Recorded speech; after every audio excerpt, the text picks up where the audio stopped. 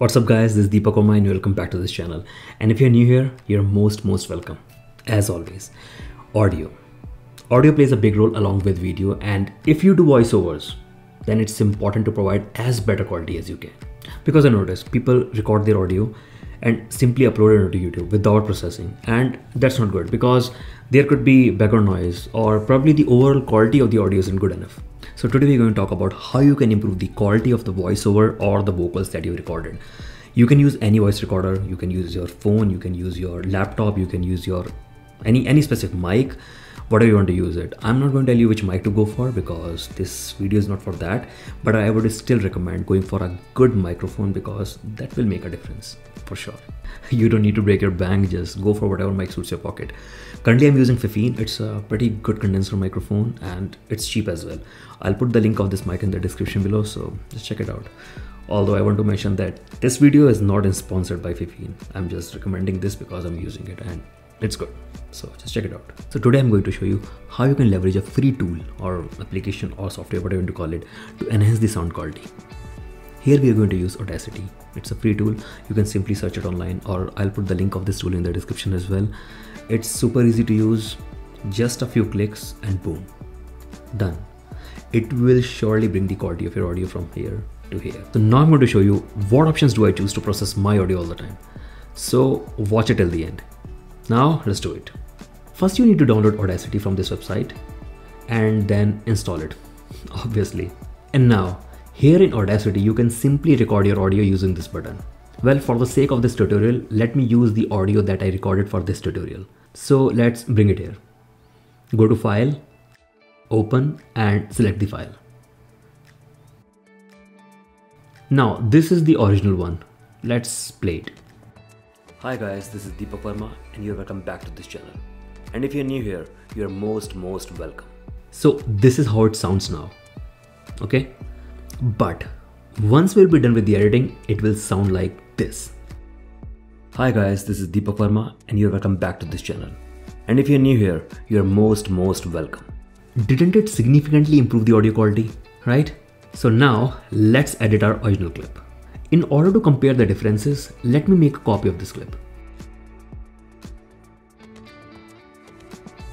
Now, as we have two copies, select this solo here so that it will disable the top one. Now, step 1. First, we need to remove the noise from the clip. Here is a tip. Whenever you record, wait for a few seconds to start talking so that background noise gets recorded in the clip. So what you need to do is select some of the blank portion, then go to Effects, click Noise Reduction, and now we need to hit Get Noise Profile. By clicking it, you are basically telling to Audacity that analyze the noise in the selected portion. Now we need to select this whole track either by just clicking here or press Ctrl A or Command A. And now go to Effects again and hit Noise Reduction. But this time we simply click OK, because last time we take the noise profile and this time we are applying it. So the first effect is done, and now let's come to the second one. So go to the effects and hit compressor. You can go with the settings that I'm using here and select OK. To apply the third effect, go to effects again and this time hit filter curve.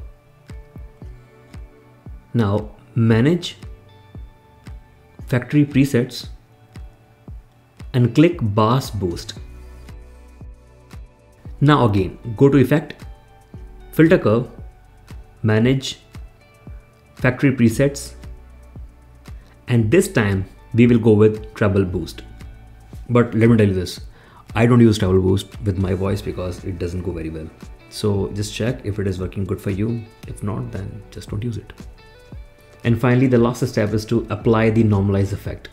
So go to effect and hit normalize and simply click OK. That's it. You're all set. Didn't take just 2-3 minutes.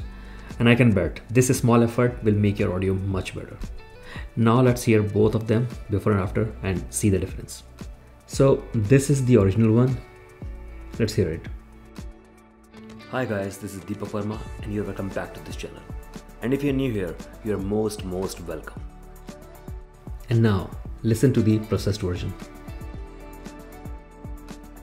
Hi guys, this is Deepak Verma and you're welcome back to this channel. And if you're new here, you're most welcome. So, what do you say? Isn't it much better than the original one? It is. Just give it a try. It's an amazing tool. I'm using for a long time and Audacity never disappointed me. And on top of that, it's a free tool. You don't need to pay anything from your pocket. That's it. Just give it a try. That's it for this video, guys. I hope you learned something useful today. And if you did, give a big thumbs up. And also, let us know which microphone do you use for your voiceover by writing in the comment section. And also, make sure to subscribe because that will make a big difference to our channel. And for now, goodbye. Take care. I'll see you in the next one.